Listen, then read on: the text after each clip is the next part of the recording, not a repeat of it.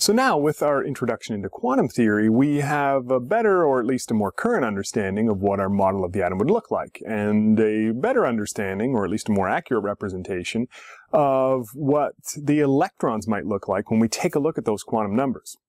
But surely, with a better understanding of the atom, we have to have a different way of representing it, as opposed to, say, Bohr-Rutherford diagrams or Lewis structures. And of course we do. And we refer to these representations as electron configurations.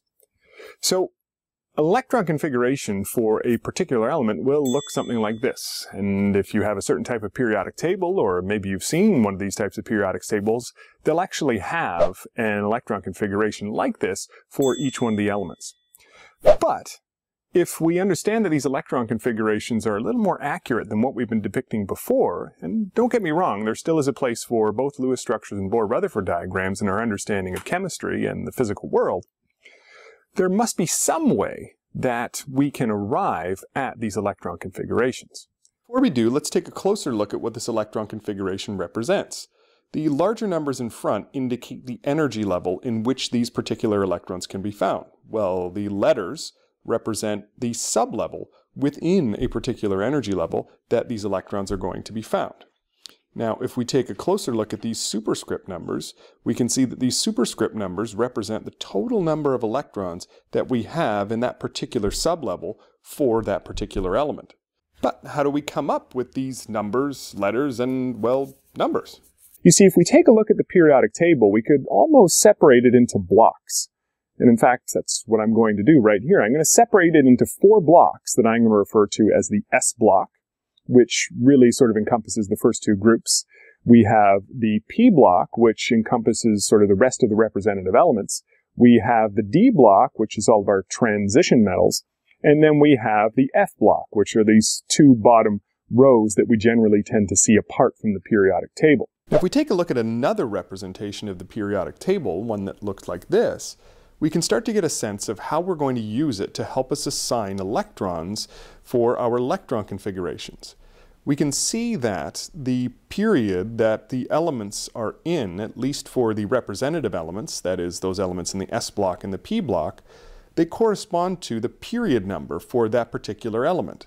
While in the D block, we can see that the energy level that we are supposed to represent actually is 1 less than the period number that we find. And if we get down to the F block, we can see that, well, since that F block should be in the 6th and 7th period, we're actually representing electrons that are in sublevels that are 2 below the actual period number.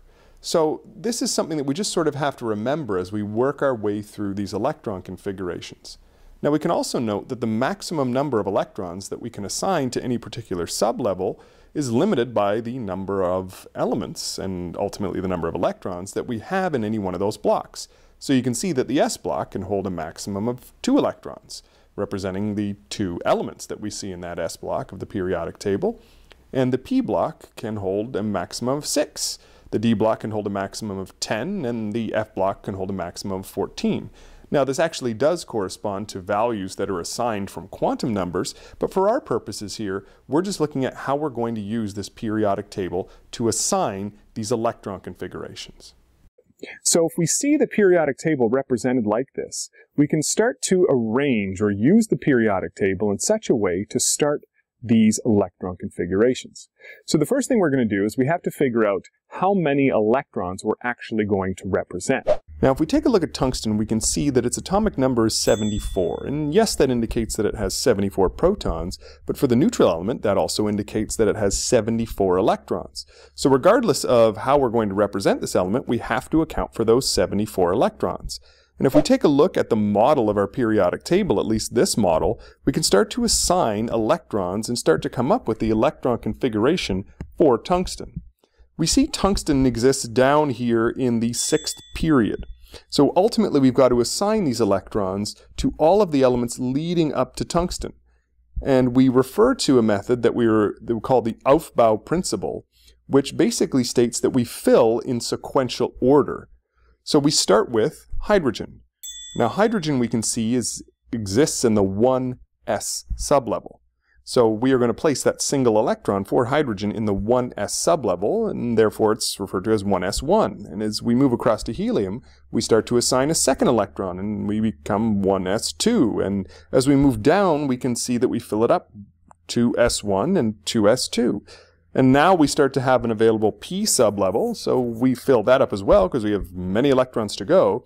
And now we have a 2p6. And as we move down to the 3s, we now have 3s2 and 3p6.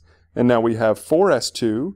And now we have to remember that when we get to this block of the periodic table, what we're going to call the D block for the transition elements, we have to drop down one number. That is one number less than the period number. So in this case, being the fourth period, we're now in the 3D sublevel, and we're going to occupy this entire sublevel as well. So this is 3D10, and then we move back, because we are now in the P block, into the 4P6, and down into the 5S2, and then we're going to occupy again a full D sublevel, but again it has to be one less than the period number. So now we move into a 4D10, we move back into the 5P6, and now we're finally moving into the period where we find the element that we're dealing with, tungsten, and we now see that we kind of have a 6S2 where you're going to now drop down into the F, because remember the F block actually occupies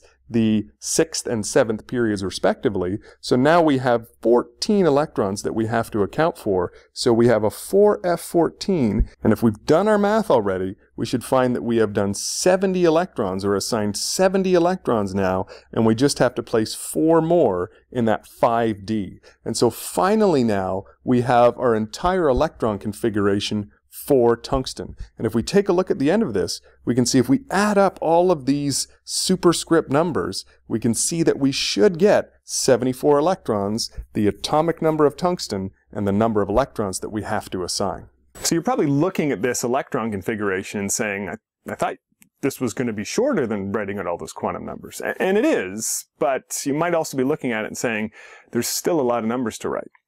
And we do have a way called a condensed electron configuration that actually makes it a little bit simpler. You see, what we do is we only account for, like many times in chemistry, the valence electrons. So what we start with is the noble gas and its electron configuration from the previous period. So in the case of tungsten, it's going to be xenon. And you can see now that if we take xenon and put it in square brackets to indicate the electron configuration of xenon, we now start with its configuration and then move into the S before we move into the F, before we move back into the D. And you can see that this condensed electron configuration takes up a lot less space, but still communicates the same information. You see, the electrons for xenon and the electrons that we have in our valence level still should add up to those 74 electrons. Now, I should note that there are many exceptions, especially once we get into the larger elements and we get more and more electrons. There are exceptions to the Aufbau principle.